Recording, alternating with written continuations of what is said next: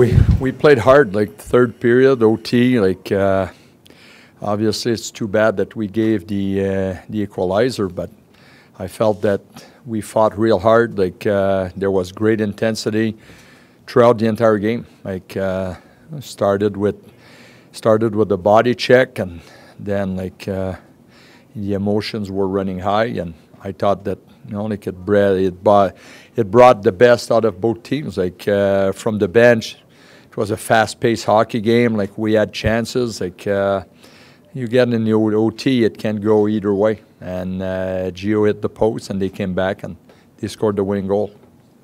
Do you see any frustration starting to leak in just on the offensive side? There's been chances, just the finish.